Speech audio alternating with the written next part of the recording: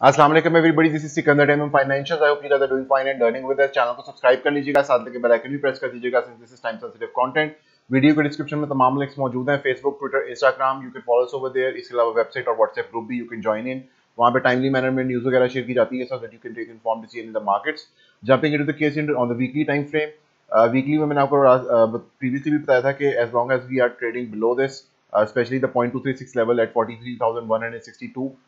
this is going to remain bearish। और अभी तक एक दिन रह गया सिर्फ trading day for the week, और I think this is going to close below it, क्योंकि of course it's a Friday as well. और फ्राइडे को अगर तो हमारे पास एक ह्यूज बाउंस आता है विच मीन्स कि हमारे पास अभी जो मार्केट स्टैंड कर रही है eight 42,237 points, we almost need 1,000 points jump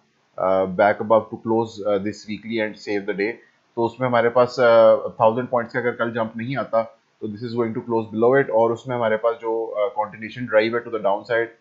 that is more probable then the upper side. सो उसमें हमारे पास जो मैंने आपको प्रीवियसली बताई थी कि डाइवर्जेंस फॉर्म हो रही है, 3 स्टेप मल्टीपल बुलिश डाइवर्जेंस, उसमें हमारे पास एक पॉइंट में से तो डाइवर्जेंस खत्म हो चुकी है as of now,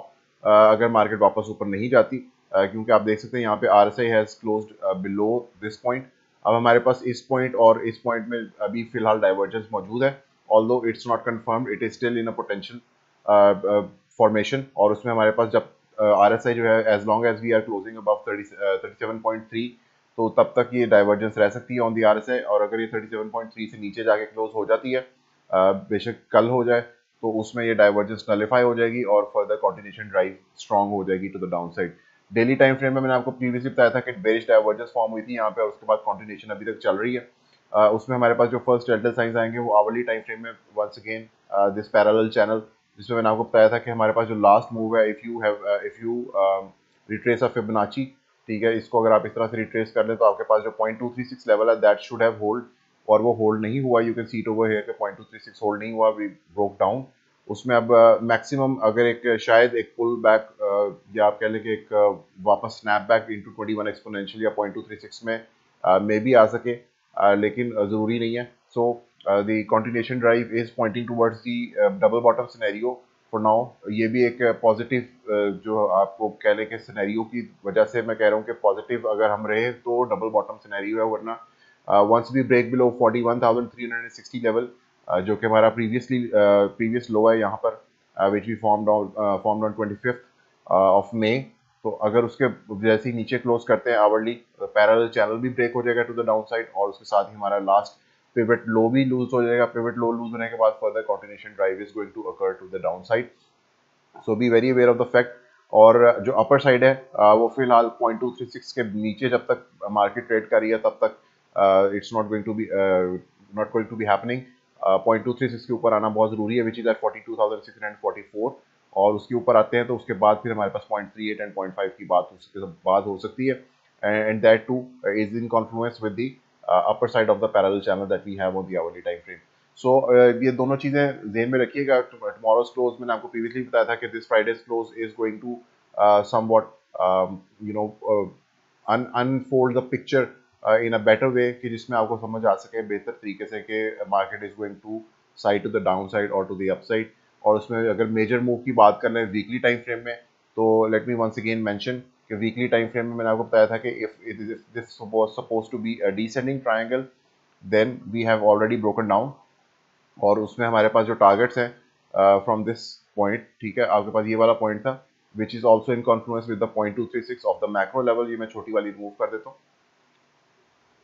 let's remove this Fibonacci. और ये हमारे पास मैक्रो जो पूरा रिट्रेसमेंट है मूव का फ्रॉम जून 2021, यहाँ से जो हमारे पास हाई बने थे और जो हमारे पास अभी लोज बने हैं, इस पूरे रिट्रेसमेंट में जो 0.236 लेवल है that is also eight 43,190 level. और उसमें वीकली टाइम फ्रेम में हमारे पास अगर वापस ऊपर कल क्लोज नहीं होता तो continuation is going to happen to the down side, जिसमें first target is going to be